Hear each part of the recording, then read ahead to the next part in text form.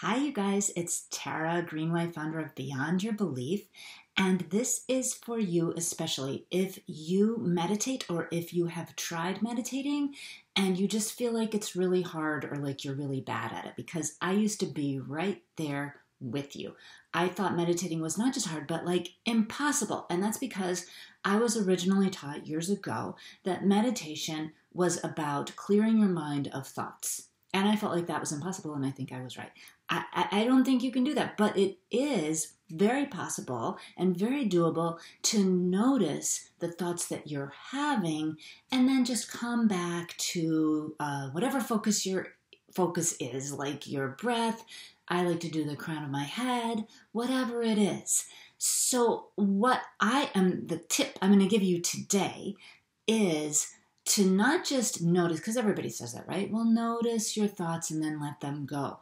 Not just notice your thoughts, but notice the kind of crazy that your thoughts keep going to. The specific kind of crazy that you do in your meditation. Why? Because that specific kind of crazy thinking that you do in your meditation will be the kind of not great thinking that you do in your real life. Not great thinking, not great feeling, not that high vibration that you want, but that low vibration. And we all have certain tendencies that we go to. So what you're going to do is notice the thoughts and then notice what kind of ridiculous thought patterns they are, and then give that thought pattern a character with a name and characteristics and everything. And then you're going to be like, oh, hi, whoever, I know you and I remember you, but we're just not going to talk right now. See you later. And then you go back to your focus. It's going to make more sense when I give you the examples. I'm going to tell you the 4 characters that are in my mind when I meditate, and come to find out, basically, they're there all the time.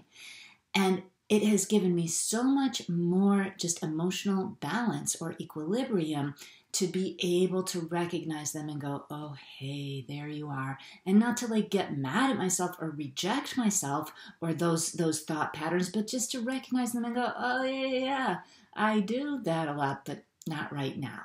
And then I get to return to who I really want to be, which is more like joyful and just wise. So one thought pattern that I go into a lot, and you can see if you do this too, I call her Mrs. Pickwick. Mrs. Pickwick is very, very critical.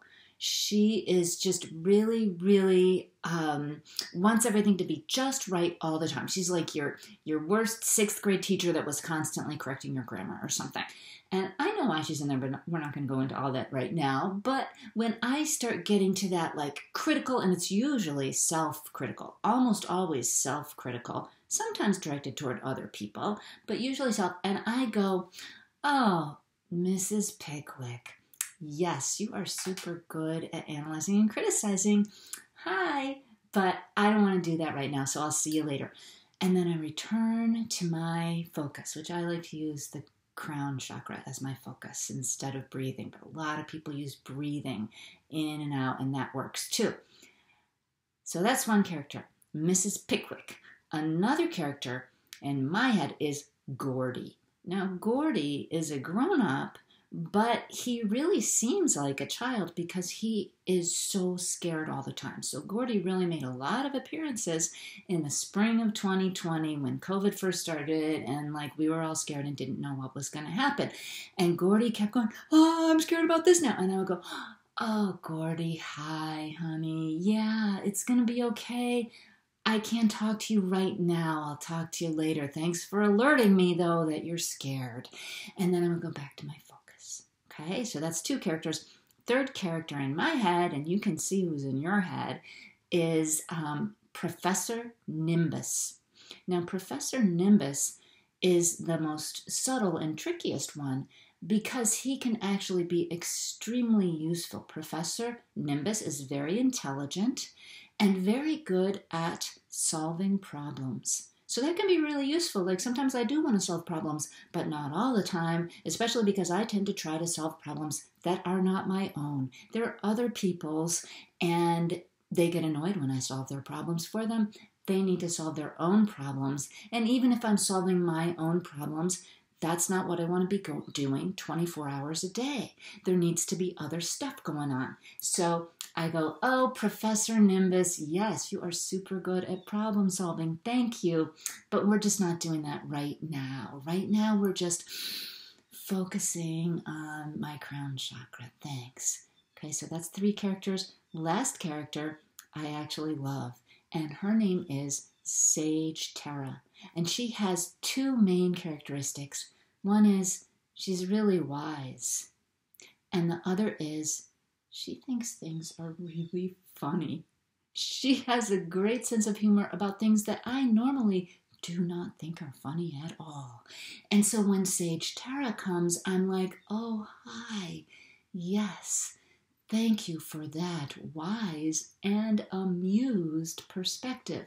And I let her stay around. So this has helped me so much to give my crazy-making thought patterns and emotional patterns names, accept them, say hi to them, and then release them. And I hope that that helps you too in your meditation practice and in your life. And so, as always, for more stuff like this, beyondyourbelief.com. You can follow me on social media at Tara_Greenway. Thank you. Good luck. Have fun meditating.